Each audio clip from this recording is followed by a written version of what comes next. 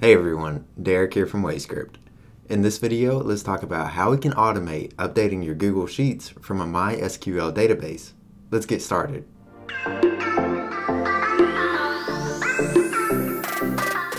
Starting out, log into WayScript. If you don't have an account, it's absolutely free to sign up. Now we'll click on Create a New Script.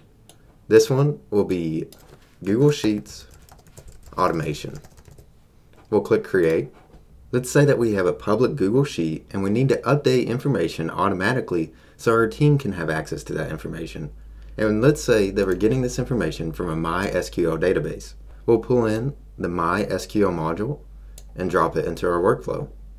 The first time that you use your database, you'll have to connect it by clicking on Add an Account.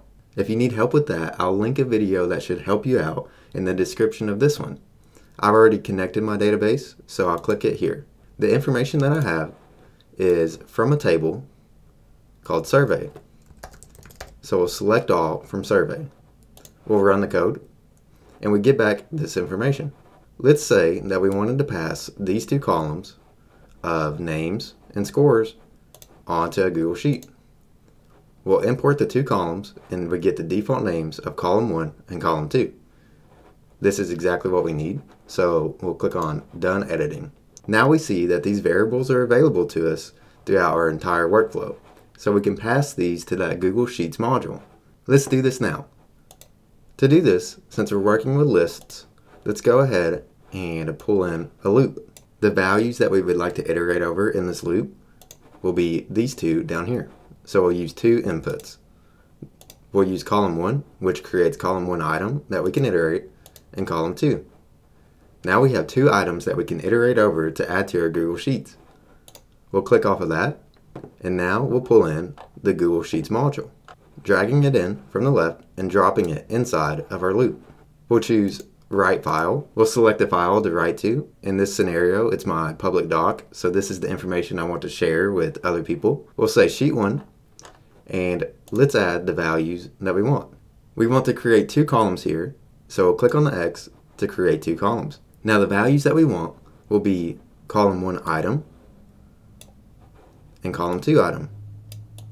We'll click on Replace File, and now let's run our script. We'll click on Run Main, and it looks like it's written everything to our public doc. To see this information, let's pull in another Google Sheets and drop it at the bottom. And now we see that we have all of that information in that Google Sheet. Right now, there's no automation to this though, because this only runs whenever we come on here and manually click Run Main. So let's add a time trigger so this runs automatically every hour, providing everyone with the most up-to-date information. To do that, we'll click on Add Trigger and go down to the time trigger. We'll change the setting here from day to hour. That means that every hour this script will automatically run once we turn it on, and it will query your database and automatically write to your public doc. You could do a lot more here, and you could specify only certain values from your MySQL database to pull, but I wanted to show you how we can get this working in just a few minutes using WayScript. And that's it for this one. I hope you see the power that WayScript provides. We can automate many actions just like this. If you have any questions or comments, as always, please let us know.